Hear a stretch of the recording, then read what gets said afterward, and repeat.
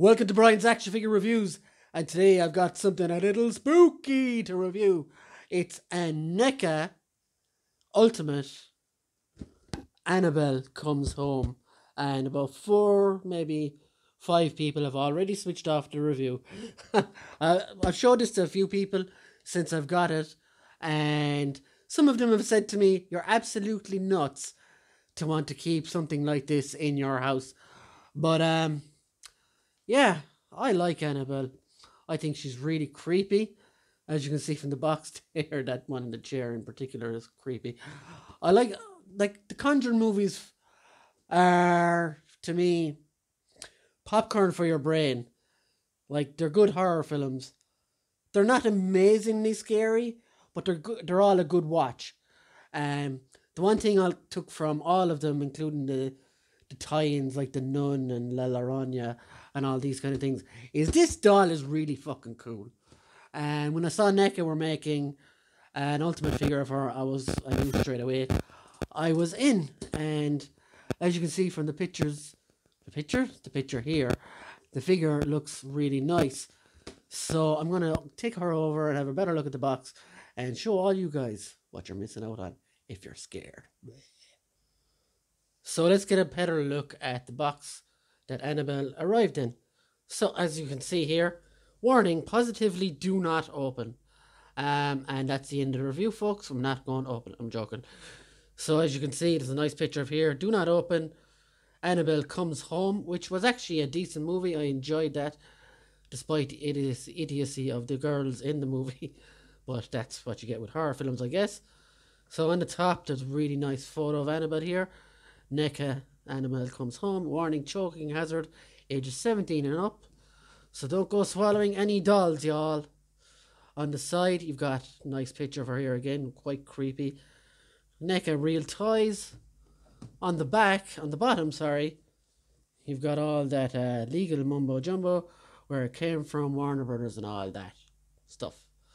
And of course, you've got the NECA guys here, sculpted by Jason Frawley, painted by Jeffrey Tapp and John Wardell, fabrication, etc., etc., tailoring, photography, package design, and of course, director and development, Randy Falk, who we all know if we're NECA followers. On the back, you've got some awesome in pictures here. You can have a look at those.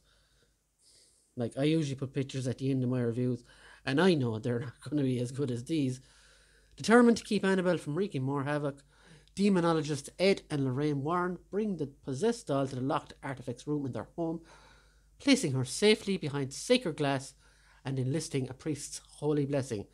But an unholy night of terror awaits as Annabelle awakens the evil spirits in the room, who all set their sights on a new target, the Warrens' 10-year-old daughter Judy and her friends. Includes display case note and 3 interchangeable heads. So let's get to that. And pop. Again, you've got the positively do not open right there with the different head. And inside, you have Annabelle. The door has already come off. Should I be worried about that? I'm not sure. As you can see, it says the miss me thing here. Do not open. And you've got the 2 different heads. And you've got herself right in there, which is nice. So now, I'm going to open her, despite what all the warnings say. Okay, so here is Annabelle out of her cage or box. Excuse me. Now, the first thing I have to say about the case is there was some assembly required. Nothing that any moron couldn't do, though. You literally had to stick this on and put the door on properly. Now that just opens and closes perfectly. So, and she does fit in there. So as for accessories, she doesn't come with a lot. She comes with her chair, her box. She comes with this head, which is absolutely horrifying. It's real. The first thing I would say about these and most NECA is the detail is absolutely amazing on these figures. You can even see, if my camera would focus, you can even see right on the face, like the scabs and cuts and stuff on her. And the hair is really, it just has that dirty, disgusting, horrible doll feeling. The eye as well, you can see, is all battered as well. That's one head. And the second one that comes loose with her is that really like intense, angry look. And like you could picture waking up to that first thing in the morning, looking over at you from a chair. You would probably shit your pants. But that's the two heads she comes with. And she also comes with obviously her chair. So let's get her off there for a second. And it's a pretty standard chair. Nothing special. That is sculpted. It's not paint, which is great. It's really nice. As I said, the I can't even speak. The detail is fantastic. It comes with this little miss me note. Now, if I were you, I would put this somewhere safe because it's quite small and I can imagine a lot of these going missing. Hopefully not the doll, but yeah. It just says miss me and it's like a little card. Quite flexible and yeah. Now, it also comes with this. Warning, positively, do not open. So, that's for the case. So I'm going to put that on now. It goes right on the top of it where it was on the box. So yeah. If it would open. So yeah, it's just very standard sticker just to go on the top there. Warning, positively, do not open. Unless she's already escaped, then it's too late. So let's look at Annabelle herself. Now, as you can imagine, the articulation isn't huge, but she does. I'm sure you can get her to stand up. If you look at this down here, her legs are quite fucked. If you get her to stand up, wow. Yeah, there we go. But I'm sure after a while I can get her to stand up. Let's look at the articulation. The head doesn't move a lot. It has waist articulation. The dress, of course, is fabric. There is a wire, so you can make it as long. You can shape it, basically, whatever way you want. You can make it as wide. But yeah. So arms do go out. They do go all the way around. Her elbows do move, which is class. And she does have wrist articulation, so you can have her have a bottle of beer or whatever if she wants. If she's that kind of girl, you decide for yourself.